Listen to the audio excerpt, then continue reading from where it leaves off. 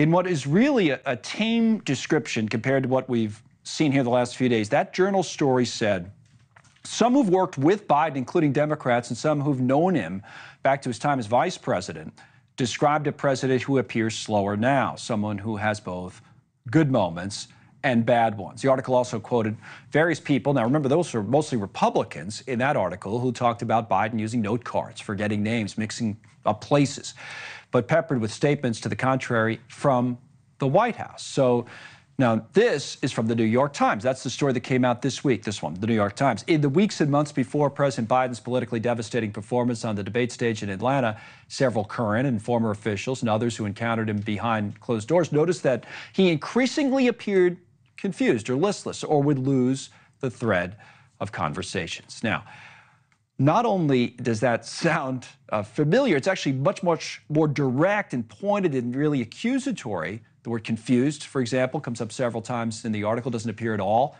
not even once in the Journal report. Yet you look at the reactions to what the Wall Street Journal reported at the time, and keep in mind, this was just a few weeks ago, almost a month exactly. Watch. They're using people around Johnson and Kevin McCarthy to do this Trump hit piece on Joe Biden. Local anchors teed up a segment based on a recent dubious Wall Street Journal report about the president's acuity and the election. What usually happens is the media outlet looks at what they've been given and they check it.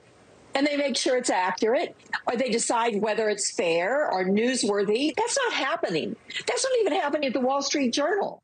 What a difference, right? A month makes. Obviously, the stories, lapses, or whatever you want to call them, and the fact that people noticed them, that was already ready to be reported long before the debate. And that's, you know, not just us saying so. The Times says it outright in their story that we just showed you.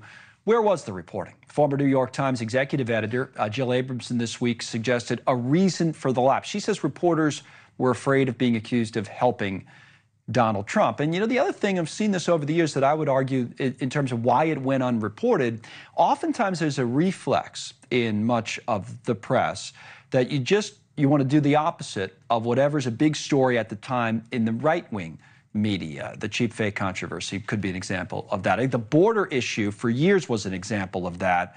You know, for years and years before the public outrage finally set in and pushed into better reporting from a number of places, you weren't seeing reporting on the border. The media only seem to realize or admit certain things are true when it's too late. None of this is an excuse, certainly, for failing to inform the public or the audience about something as big as this. This was a big, big story, and it was not reported well. Conservative commentator, host of the Death of Journalism podcast, John Ziegler, joins us with more. What would you say about that? First of all, on the kind of the reflex of, and I think for years there's been something to this, and sometimes there's stories in the right-wing media that just are not true. And then people say, oh, that's not. But then sometimes there are, and the same reflex is applied. I think sometimes it leads to things like this. But what's your thoughts?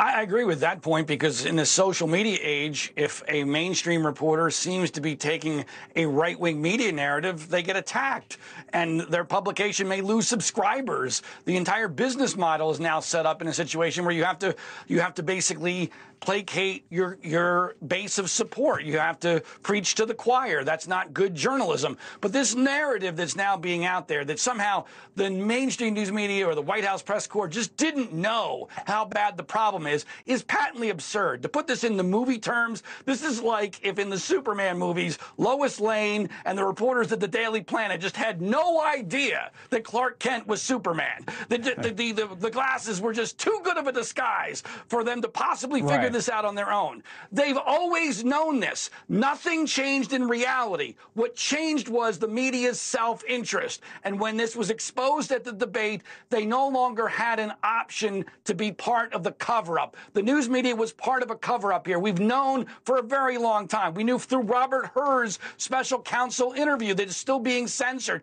We knew when Joe Biden decided not to take part in a softball Super Bowl interview in front of what would have been a massive audience with the Taylor Swift phenomenon and everything else, deciding not to do that. There's a reason why all that happened, and the media ignored it because they did not want to be perceived as latching onto a right-wing narrative and be attacked by their own base of support. All right, because a good point about the Super Bowl interview, and we still haven't seen the president come into the briefing room or really take, and he'll do the Stephanopoulos interview, I guess, but haven't seen him take questions as much as really any other president in recent memory. Thank you for watching. Go to newsnationnow.com to find News Nation on your cable provider, and don't forget to click the red subscribe button below to get more of News Nation's fact-driven, unbiased coverage.